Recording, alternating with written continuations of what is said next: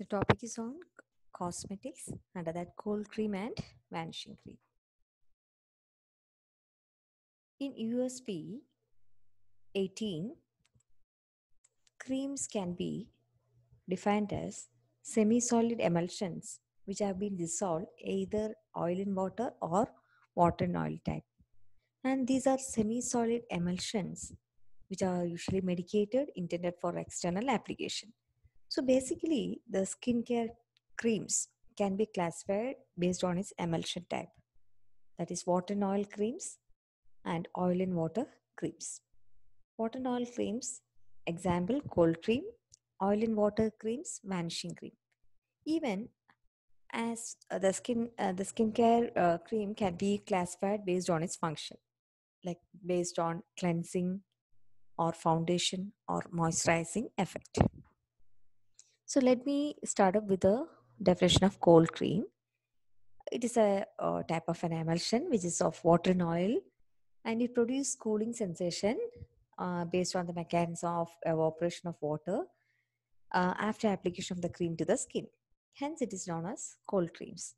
It produces emollient action by the layer left on the skin after application, and it should be non-occlusive in nature. And also, the basic functions or uses of cold cream are: it uses moisturizer, makeup remover, and cleanser. It contains borax, beeswax, which acts as an emulsifying agent. And cold cream is protective to the skin. Formula contains borax and beeswax. This borax soap is obtained by free acids, the beeswax, and borax, it's sodium borate. The sodium soap obtained gives oil in water type of emulsion, but on storage, the phase inversion occurs, and thus the cold cream will be of water and oil type of emulsion, and that is known as the cold cream. And there are some ideal requirements for each dosage form for each types. When talking about this cold cream, it should have optimum pH, that is 4.6 to 6. Consistency should be optimum, should not be sticky, should be attractive in appearance. Penetration through epidermis of skin, it should be desirable. It must be non-irritant and non-inflammatory, should give cooling effects. Ingredients used for preparation of cold cream.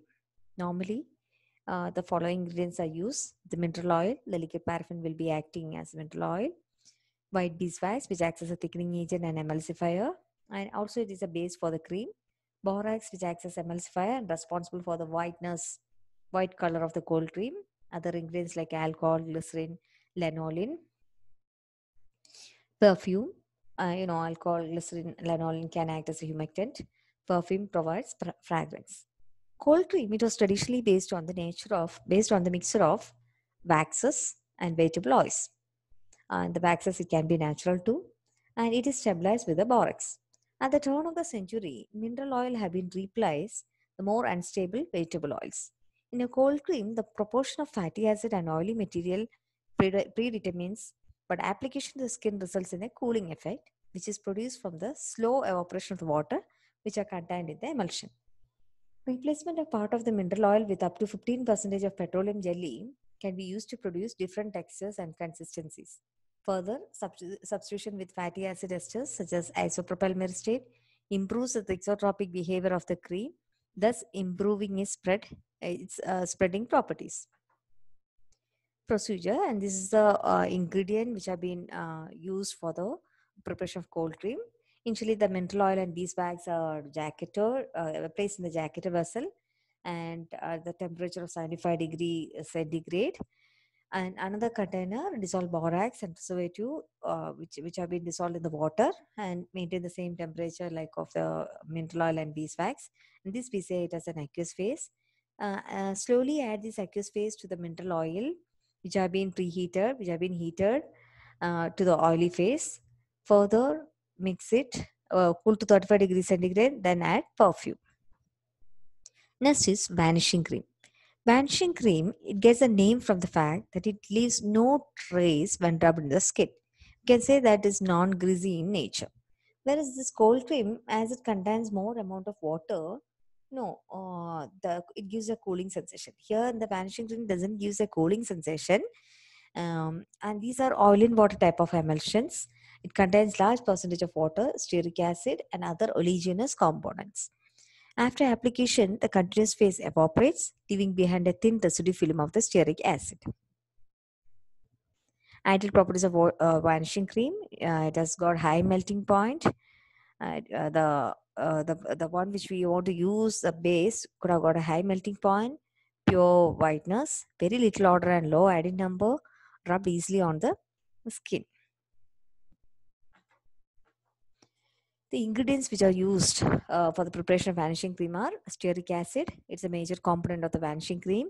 Good quality, and whatever the ingredients used, it should be of a good quality.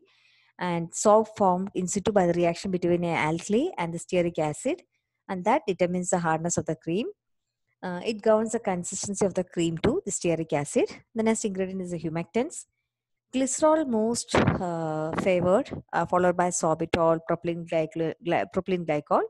It prevents excessive drying of the cream.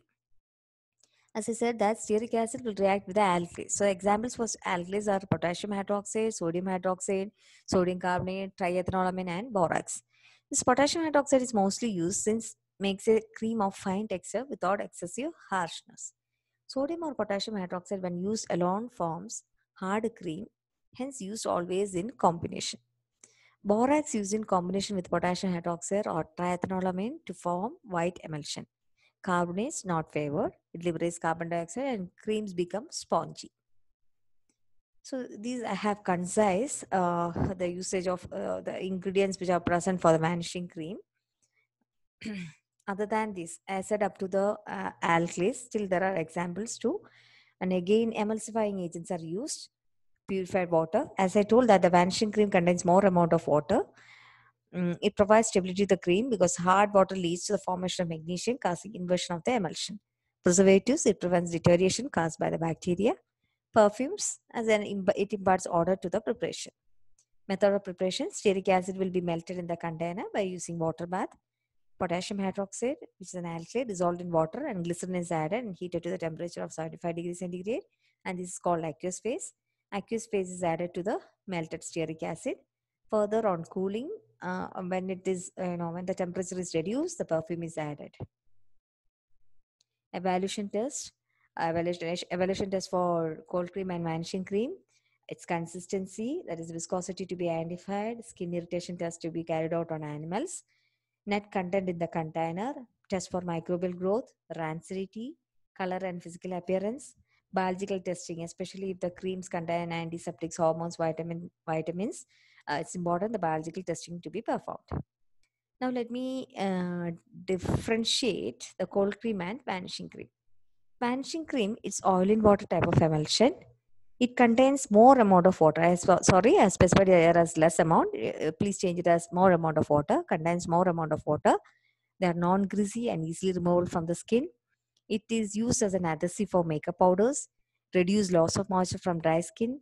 Smoothens the skin and keeps it soft. Prevents skin from roughening and chapping. Cold cream is water and oil type of emulsion. It contains less amount of water when compared to the vanishing cream. Please make a change on it. Have cooling sensation. Typically used to cleanse the face of makeup. Heavily moisturizes the dry skin. Can also be used as a balm for dry cracked lips. Can also be used as a shaving cream alternative for men. So these are the aspects which are related to the cold cream and vanishing cream.